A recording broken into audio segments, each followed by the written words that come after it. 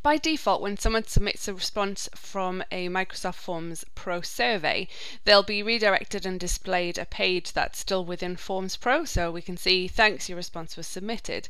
However, what we can do is we can redirect somebody over to a specific web page instead. So let's go over into our survey, and if we come up here to the top right, we've got the ellipsis. We can click on that and we can click on branching rules. Let's go ahead and create a new one, and we'll give this a name. So I'm just going to call it something logical, so redirect to thank you page. And we're going to add in our condition. Now the condition, it has to be based on a question at the minute.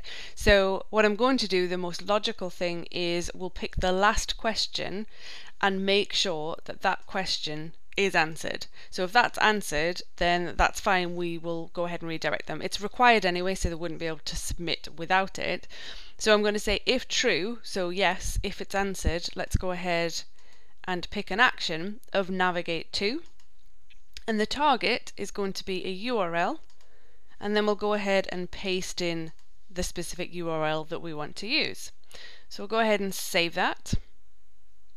So now we can see there's the rule that we've got applied to that specific survey.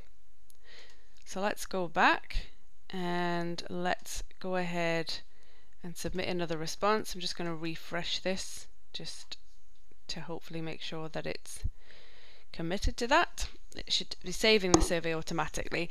Now you can see in here I've actually got some personalized data, so if I was sending this over to somebody based on the closure of a case, it would say, Megan, please let us know how your recent interaction went, blah blah blah, and it would have a case number and case title, etc. So I'm going to go ahead and fill this out, just put in some information.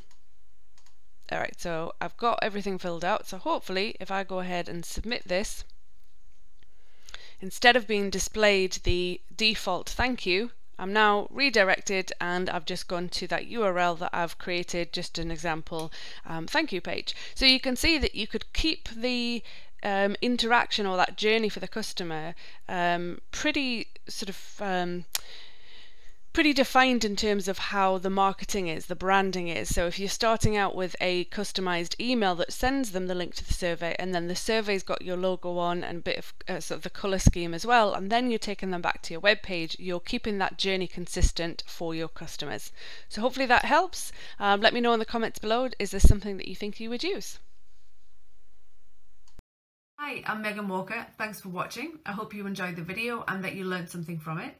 If you don't want to miss out on any other content, you can go ahead and click on my face below to subscribe.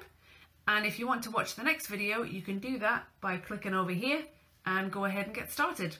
Thanks again.